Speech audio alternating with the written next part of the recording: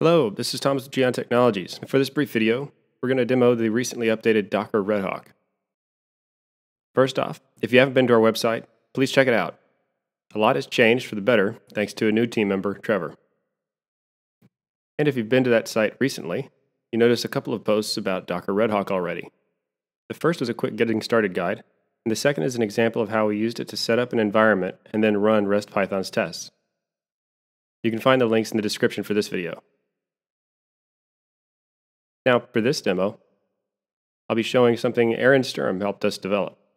An image for easily deploying a USRP UHD device with a more recent version of UHD pre-installed, which means, bad food, this is for you. Let's get to it then.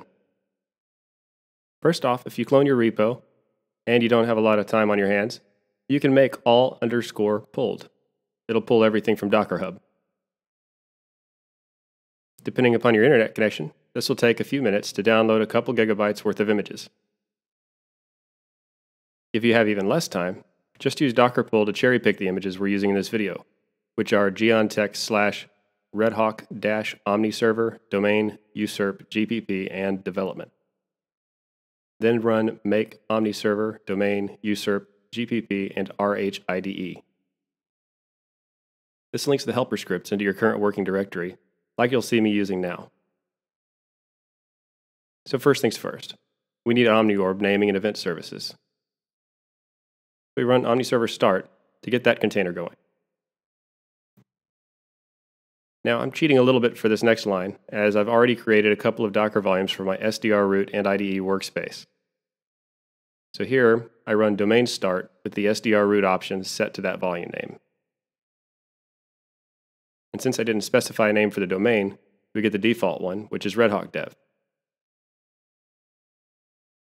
If I run domain again, with no arguments, it tells me what containers are running from that image and what their mounts are.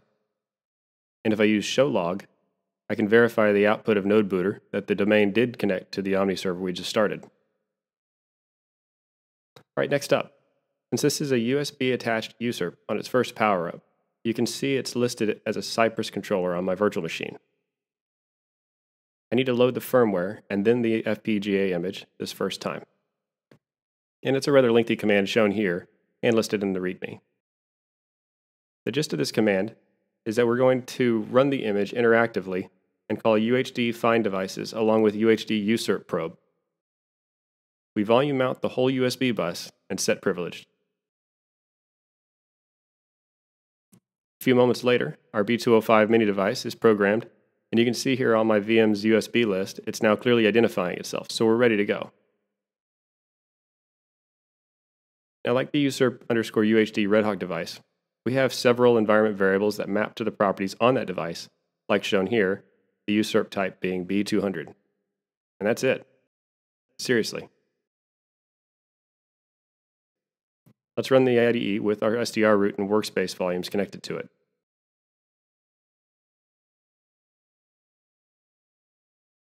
Nothing special here. We'll just connect to the domain.